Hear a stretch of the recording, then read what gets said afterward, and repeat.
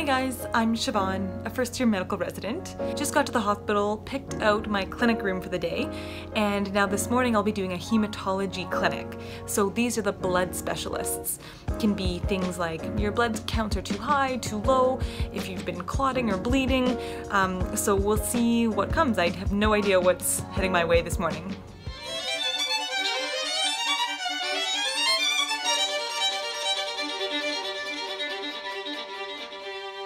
So you can imagine in a hematology clinic, we're looking at a lot of blood work. And so often when patients come into their clinic appointment, we get them to draw some blood. And let me show you how it actually gets sent off to the lab. It's pretty cool. First, you load the blood work into a tube like this. Then you choose a location. And then it travels through tubing in the hospital by compressed air to its location. Cool, eh? So just finished up in the clinic, saw about 5 patients. It was an interesting range between patients in their 30s, some in their 90s. So I always like that kind of variation.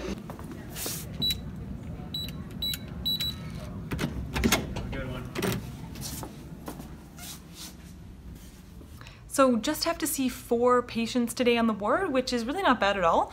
I kind of like that I can organize my time the way I want to when I'm seeing patients on the unit. If I want to spend more time talking to one, if I want to dig into their file, I have that flexibility compared to in clinic when you're on a timeline, and I just really notice the difference. Anyway, so now I'm heading to the obstetric unit because we've got a patient in there.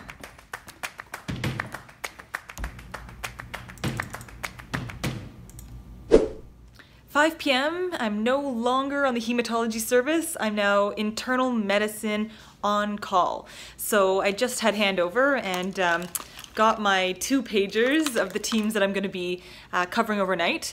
And now there's actually a consult I already need to see in the emergency department. So I'm going to go down, see this patient, and then I'm going to change into scrub. So hopefully nothing messy or anything happens before then.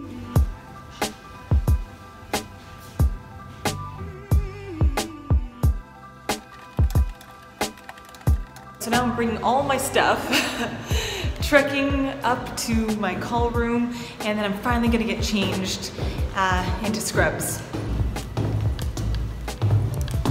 Oh man, I am so happy. I got my favorite call room. Get your own bathroom, window, bed, and computer. Best part of the whole thing. All right, now for the transformation. Hematology and on call. Sorry guys, that was bad. I can't even blame this corniness on being exhausted. So as you guys know, I used to go around with a side bag when I was on call and keep all my stuff in it. And I've started to switch it up. So now I take my patient list, this resident survival guide, and I just put them in the side pocket of my scrubs.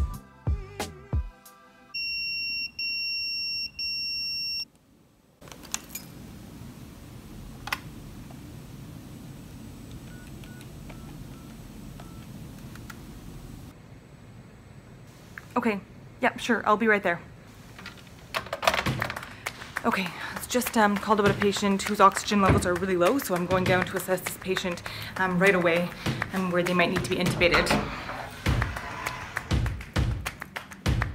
When I arrived, I immediately assessed the patient. I spoke to the nurses and found out what happened.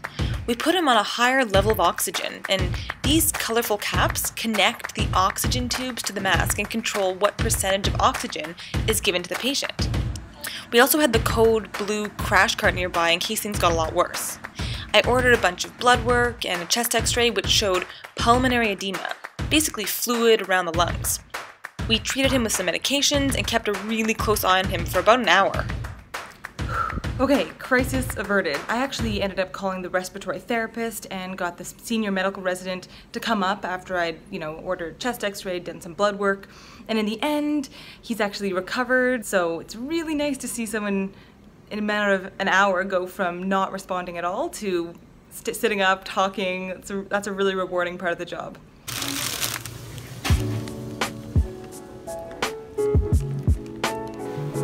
Back in my call room.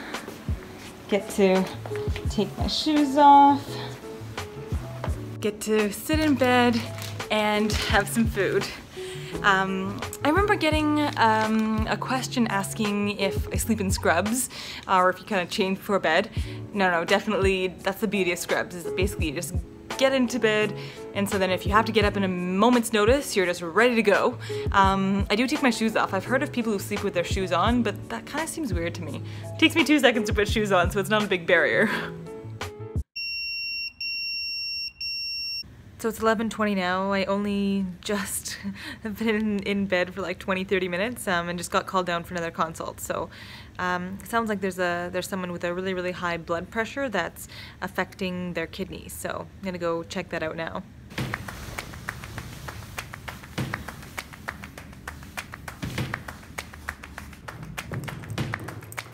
So as I'm walking to see this patient, I'm thinking about what questions I want to ask them, what things I'm concerned about, what things I don't want to miss. So I'm sort of kind of making a game plan as I'm heading over there. So it's about 1:30 now, just finished up with that consult. Just admitted the patient, and now I'm going to get to head back up to my call room. I feel like phase 1 of getting tired overnight is this kind of like squinty feeling of your eyes, and I've definitely starting to get that right now, so perfect time to go to sleep.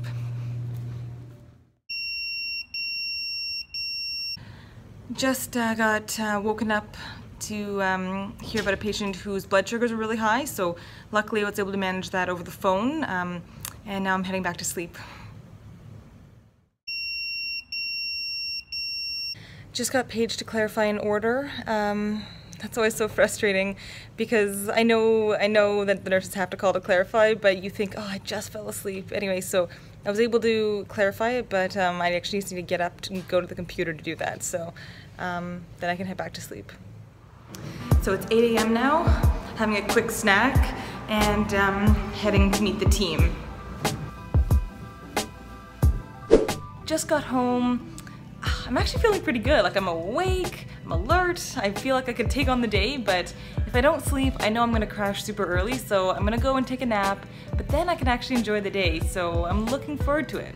Hit that subscribe button if you haven't already so you can see the rest of my journey as a junior doctor, and check out Instagram because that's where I'm answering a lot of your questions now.